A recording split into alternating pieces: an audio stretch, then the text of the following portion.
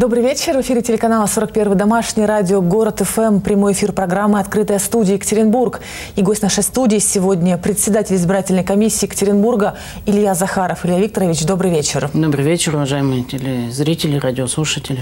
Я напомню, телефон прямого эфира на нашей студии 376-4588 и адрес для ваших обращений через интернет www.studio-41.com для программы «Открытая студия».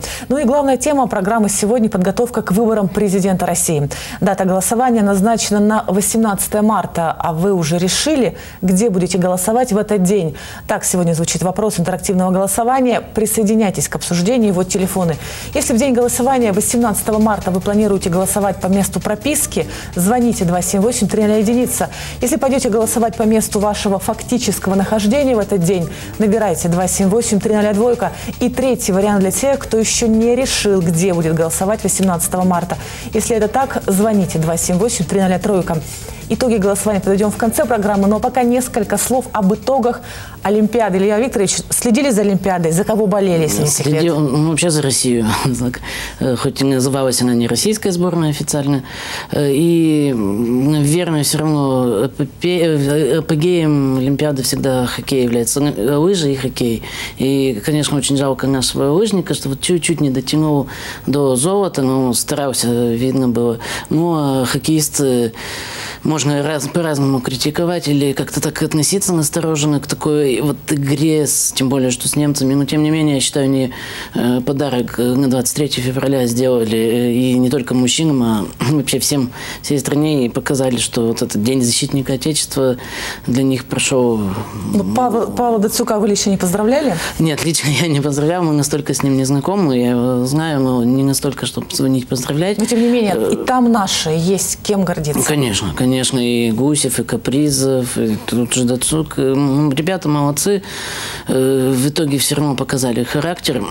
Хотя, конечно, неожиданная была игра. Я не думал, что уж после стольких побед, и над чехами в том числе, сборную Германии просто мы 5-0, 6-0 выиграем. И очень было неожиданно. Может, и сами ребята недооценили соперника. Что тем не менее, победили все равно. Хотя некоторые с валерьянкой болели, как потом делились в соцсетях тоже. С Ледовым, валерьянкой, Крыловым, да. Отчасти, может быть, наша новая национальная идея – это спорт, как считаете? Я считаю, что это видно, что сейчас эта идея поддерживается. Вы смотрите, марафоны, забеги различные, на лыжах забеги. И я вот буквально недавно был марафон Дутова, и мы с сыном, которому 8 лет, побежали 5 километров, он первый раз, уставший, красный весь, но довольный, прибежал. И вот эта идея спорта, развития спорта, это лучше, чем пропаганда пива и главное, чтобы были условия и поддержка детского спорта. Но оно есть. Завершаем эту тему и обозначаем главную тему программы. Это подготовка к выборам президента. Напомню, что в эти минуты мы проводим интерактивное голосование. Напомню, мы спрашиваем вас, где вы будете голосовать 18 марта. Но вот что характерно, здесь вариантов несколько. Можно проголосовать и по месту прописки, и по месту фактического нахождения. Вот давайте по месту прописки. Это традиционный вариант. По месту прописки традиционный. Я сам, несмотря на то, что в день выборов, в день голосования, какие бы это выборы ни были, федеральные, региональные, местные, я все равно нахожусь у себя на работе, но как-то вот традиционно стараюсь голосовать по месту прописки. Вот как-то вот то есть проголосовали на работу? Да, примерно вот так вот. Или с работы, бывает время выбора, приеду. А вообще сейчас законодатель разрешил, сразу скажу, что у нас не будет на выборах президента досрочного голосования и не будет открепительных удостоверений. Но вот некий аналог открепительных удостоверений – голосование по месту нахождения. То есть вполне возможно, что избиратель в день голосования может находиться не у себя дома, в гостях, может не в городе, в любой точке Российской Федерации. И вот сейчас был пилотный проект на выборы губернатора, и он себя так успешно зарекомендовал, и его реализовывают сейчас на выборах президента. То есть вот уже в данный момент сегодня, вплоть до 12 марта, можно избирателю подать заявление. Есть 4 таких точки, куда можно подать заявление. В любой МФЦ, в любой, не обязательно по адресу места жительства. Через портал госуслуги, если зарегистрирован там избиратель, через любую территориальную избирательную комиссию. И вот со вчерашнего дня уже можно подать еще и в любую участковую избирательную комиссию. То есть не обязательно, еще раз говорю, по месту жительства. Мало ли, вот пришел на работу, некогда потом домой зайти, надо уже домой торопиться, уже некогда в участковую зайти, зашел в близлежащую по месту там работы или в близлежащий МФЦ. Но для этого ты сначала должен позаботиться сейчас об этом, для того, чтобы сейчас, 18 марта. Да, надо уже понимать, что вот меня, допустим, 18 марта не будет по месту прописки. И если я не успею такое заявление подать, то, к сожалению, 18 марта мне уже не предоставят право проголосовать. И поэтому надо сейчас заранее позаботиться. Много точек, я еще раз говорю, где можно подать.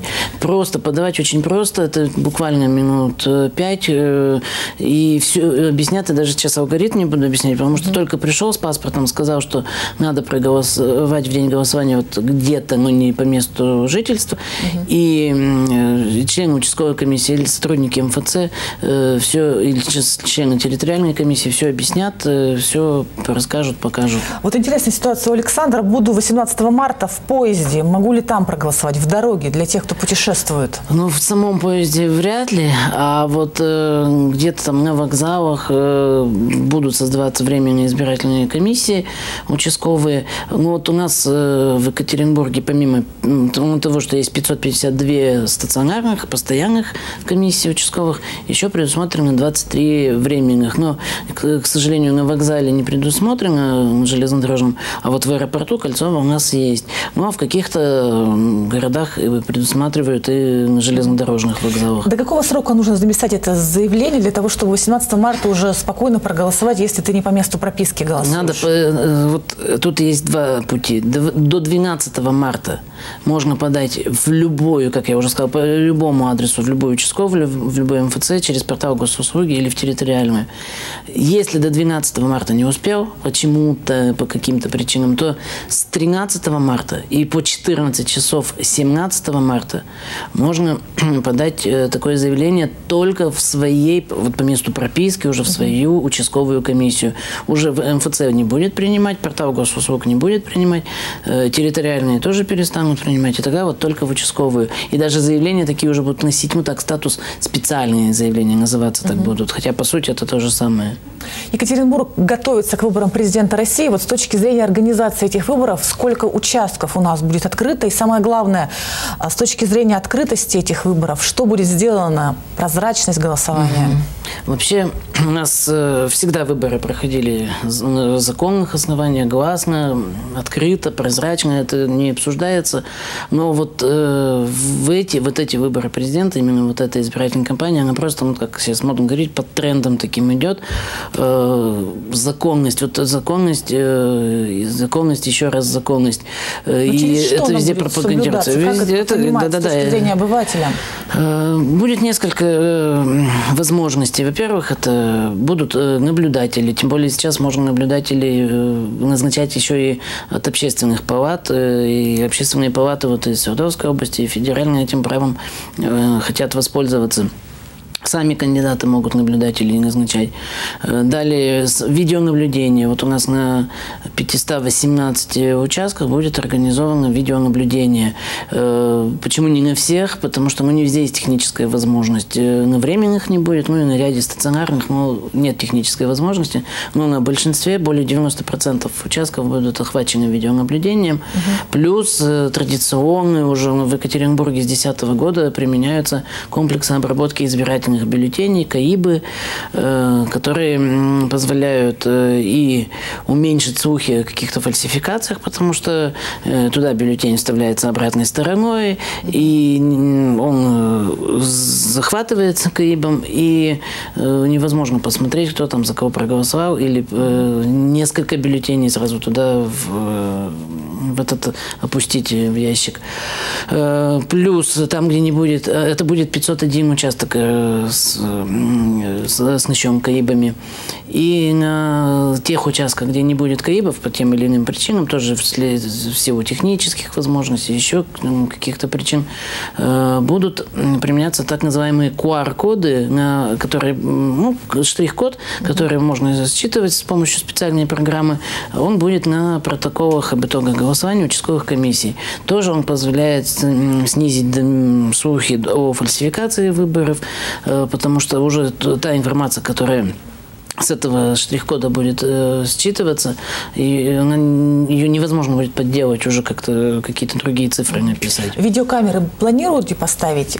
Сколько участков будут оснащены? Вот будет, еще расскажу, 518 участков оснащены видеокамерой, и плюс, это вот тоже с выборов губернатора началось, и сейчас это тоже продолжается, плюс в 7 территориальных и районных комиссиях будут еще и установлены видеокамеры, видеонаблюдение, и будет транслироваться потом возможность трансляции в интернет, и любой избиратель может тоже с помощью специального сайта посмотреть, как происходит голосование.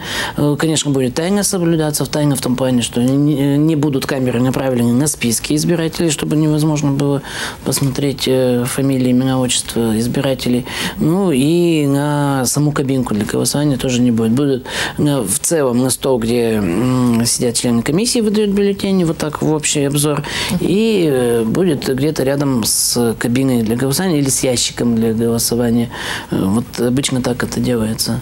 19 дней остается до 18 марта выборов президента России. С точки зрения организации, все ли готово у нас сейчас? Что нужно еще сделать избирательным комиссиям для того, чтобы во всеоружии этот день встретить? Ну вот сейчас начинают уже проверять избирательные комиссии. Вот буквально на прошлой неделе в рамках общественного контроля члены общественной палаты, меня с собой тоже брали, хоть я так не общественник, но тем не менее тоже ездил. Мы проверяли некоторые участки. Организовано все на довольно высоком уровне, уже готовится. Единственное, конечно, еще не установлены КАИБы, кабины, потому что еще рано, но члены комиссии уже обходят жителей, уже призывают их к участию в голосовании. Уже понятны места, где будут располагаться те же самые КАИБы, камеры, столы для членов комиссии, места для наблюдателей, с тем, чтобы наблюдатели могли видеть все происходящее, не так, чтобы от них что-то скрывалось. Все настроены на открытость, на прозрачность. И по сути уже, в общем-то, готовы и комиссии, готовы службы городские. Вот буквально 2 марта у нас Александр Эдмундович Якоб, глава администрации города, проводит такое большое совещание, когда мы приглашаем и председателя избирательной комиссии области Валерия Аркадьевича Чайникова, и приглашаем руководителей различных служб, которые расскажут о готовности к выборам. Ну, Валерий Аркадьевич расскажет вообще о ходе избирательной кампании, интересные моменты. И это, в общем-то, традиционное такое совещание. Оно всегда вот перед днем голосования организуется. К вопросу о ходе избирательной кампании, вот на что вы сейчас рекомендуете обратить избирателю для тех, кто еще не определился с тем, за кого голосовать, вообще идти ли на выборы? Сейчас существуют и дебаты, такая форма есть, есть и программы, которые тоже существуют. То есть время еще есть подготовиться избирателю. На что внимание обратить? Я думаю, во-первых, надо обратить внимание на то, что выборы 18 марта состоятся 2018 года. Наверное, ленивый уже только об этом не знает, потому что, во всяком случае, Екатеринбург этими плакатами оснащен в довольно такой полной мере. И надо просто знать, что выборы вот будут, и что с 8 часов утра до 8 вечера, или там с 8 до 20, как удобнее по нашему, по местному времени, надо прийти и проголосовать. За кого я призывать не собираюсь. 8 кандидатов. Выбрать можно, тем более, как бы там ни было, кто бы что ни говорил, кандидаты представлены у нас от разных партий, и от парламентских, и от непарламентских. Есть кандидат самовыдвиженец. Есть среди среди кандидатов женщины. То есть даже гендерный признак соблюден. Поэтому выбрать можно, пожалуйста. И даже есть такие вот слухи, многие говорят, да уже понятно, зачем мне идти. Я считаю, идти надо. Вот мы сейчас вот видим, вот прошла Олимпиада, как все-таки нас не допускали на эту Олимпиаду, эти санкции. Так нам вот просто показать мировому сообществу, что мы патриоты своего государства, что мы за государство, за единую политику, что мы поддерживаем политику государства. Вот этот патриотизм проявить, показать сейчас надо. Потому что потом при явке там 30-40%, не дай бог, конечно, я за высокую явку, но если будет низкая явка, нам потом тот же Запад будет постоянно все 6 лет говорить, что у вас нелегитимный президент, потому что вот при низкой явке избрали. Хотя порога явки у нас нет на выборах президента, тем не менее, вот 70% бы лучше показать явку. Валерий Федорович пришел вопрос на адрес электронной почты www.studio-41.com для программы «Открытая студия». Приходили на дом, звонили, говорили о том, что приглашают на выборах. Это законно сейчас или нет? Это абсолютно законно. И сейчас это, наоборот, даже правильно. У нас сейчас члены участковой комиссии на это заряжены, это их работа. Они за это, в общем-то, и деньги будут получать. Они ходят по домам, по квартирам и призывают избирателей прийти на голосование, объясняют, где их участок, по какому адресу, и сразу узнают, сможет ли в день голосования прийти, не сможет, по какой причине. Это делается без агитации за какого-то кандидата, это просто призыв к участию в выборах, в участию в голосовании. И официальное заявление о голосовании на дому можно подать будет с 8 марта, но члены избирательной комиссии уже сейчас пытаются для себя определить, чтобы потом как-то себе и работу разгрузить и уже сейчас избирателя призвать. Поэтому вот такие призывы к участию в голосовании, они абсолютно законные. Вопрос от Светланы. Переехали в новый дом. Можем ли мы проголосовать уже по месту жительства, прописка в другом районе города? Точно так же, вот как я сейчас говорил, заявление о голосовании по месту нахождения. Вот так и называется. Еще раз скажу. До 12 марта сделайте, чтобы потом не идти в участковую комиссию по месту прописки. Госуслуги, МФЦ, территориальные комиссии, участковые, любые. Татьяна спрашивает, будет ли организованы участки в торговых центрах в этом году? Нет, в этом году в торговых центрах не будет. Здесь, в общем-то, прерогатива и областной комиссии избирательной, и территориальных. Как-то вот было принято решение ограничиться и тем, что есть голосование по месту нахождения, поэтому можно в каком-то участке, который рядом с торговым центром, проголосовать будет. Вот Светлана беспокоится, мама по состоянию здоровья не может проголосовать, но хочет это сделать. Вот все-таки заранее позвонить в избирательную комиссию, в районную, куда звонить, люди не понимают. Позвонить в участковую комиссию. Сам перечень участковых комиссий, он есть и на сайте нашей городской избирательной комиссии, и на сайте администрации города, вот Екатеринбург. Главное, не 18 марта об этом. Можно и 18, но можно с 8 марта уже начинать звонить. Телефон участковых комиссий тоже на сайтах есть.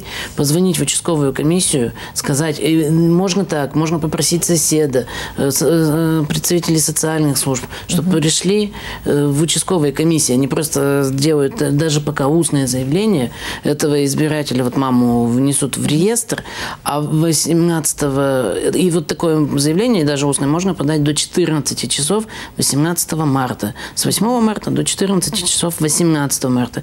После 14 часов этот список составляется, и к этому избирателю выезжают члены комиссии, как с правом решающего голоса, могут поехать с правом совещательного голоса, могут поехать наблюдатели, переносной ящик берут с собой, бюллетени, информацию о всех кандидатах, и путем тайного голосования происходит волеизъявление избирателя. Еще одно голосование, которое будет проходить тоже в день выборов президента, 18 марта, это голосование по объектам благоустройства. Программа «Комфортная городская среда». Вот здесь, чтобы не запутаться, это будет все на одном участке или это будет в разных местах? Да, сейчас объясню. Дело в том, что это проводит администрация города. Тут избирательная комиссия к этому отношения не имеет. Но я, в общем-то, поскольку этим интересуюсь, я в курсе. Будет голосование такое организовано в 315 помещениях, потому что у нас все 552 участка размещены в 315 помещениях. Ну, потому что есть где-то два участка, 3 участка в одном помещении.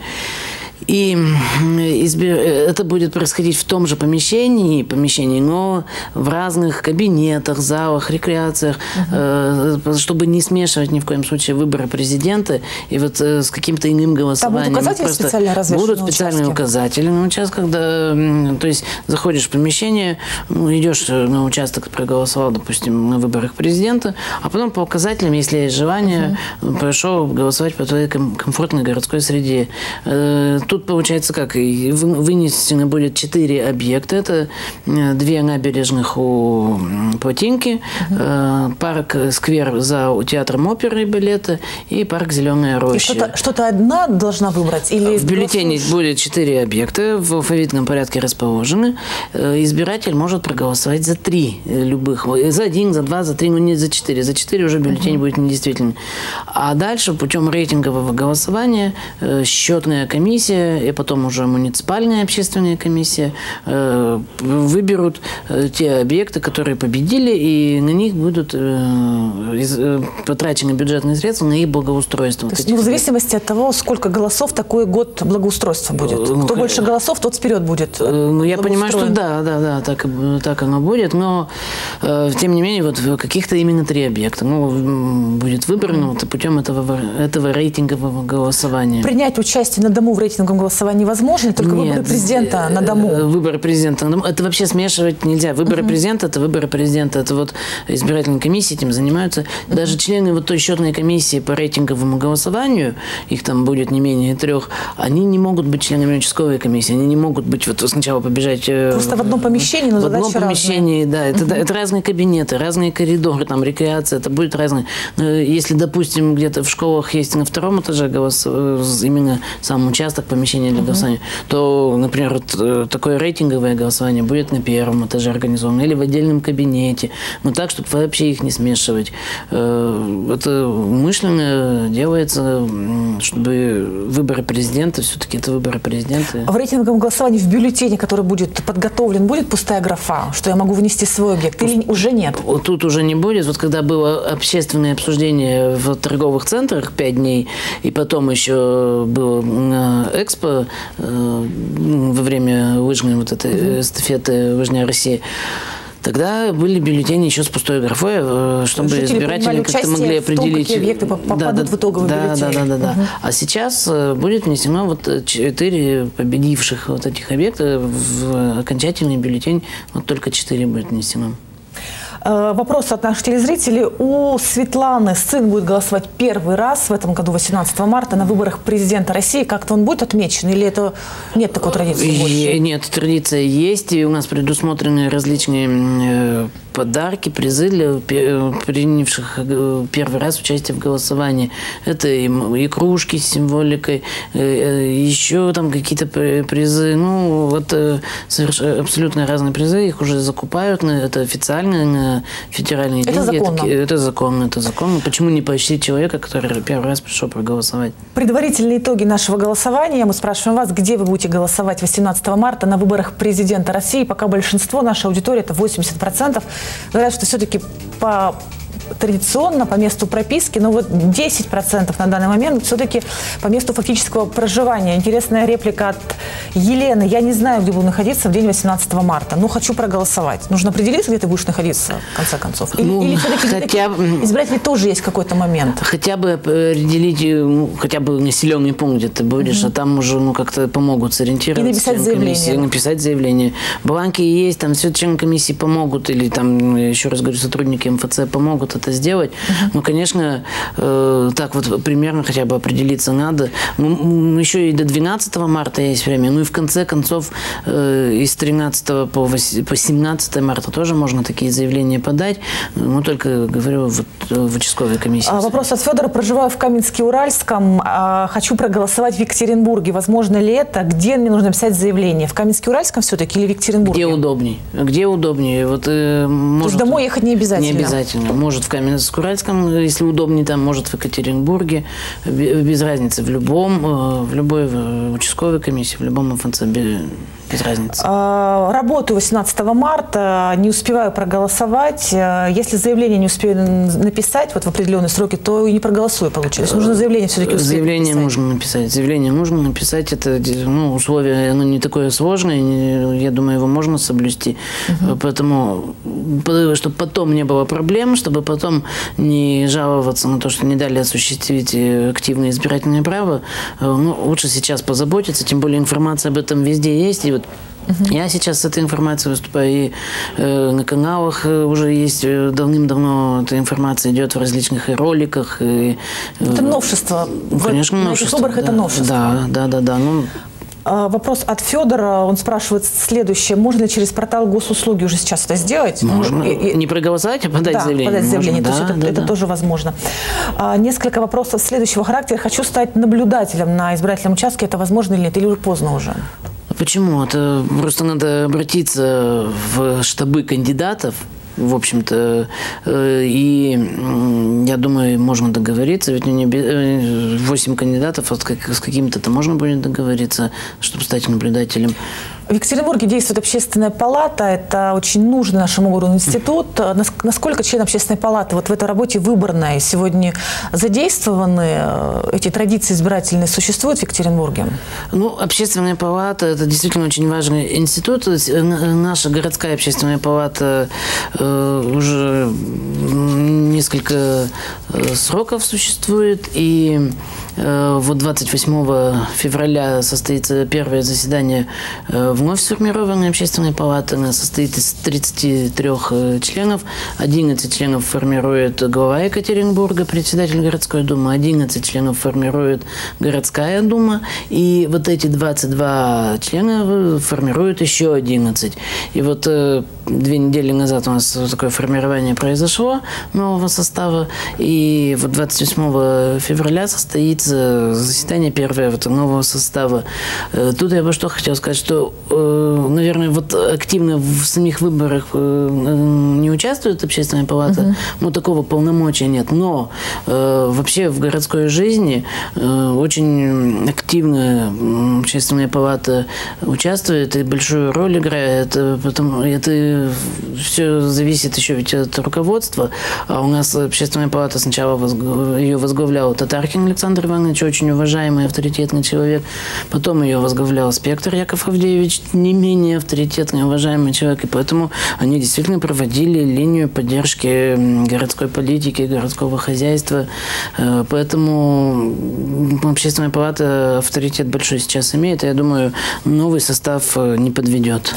Пришло время подвести итоги интерактивного голосования. Сегодня оно касалось выбора президента. Напомню, выборы назначены на 18 марта этого года. Мы спрашивали вас, где вы будете голосовать. И вот какие у нас результаты. 80% голосуют по месту прописки, 10% будут голосовать по месту фактического нахождения. Но вот что характерно, 11% нашей аудитории еще не решили. Для тех, кто еще не решил, пойду на выборы, не пойду на выборы, что один голос решает.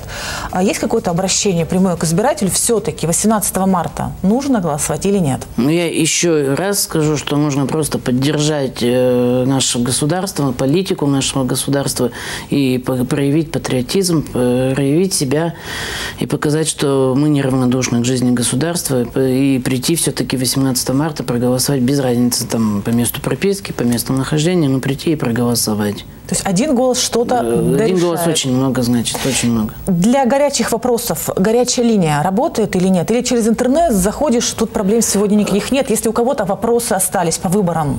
Телефон горячей линии есть на сайте избирательной комиссии области, туда доступ свободный.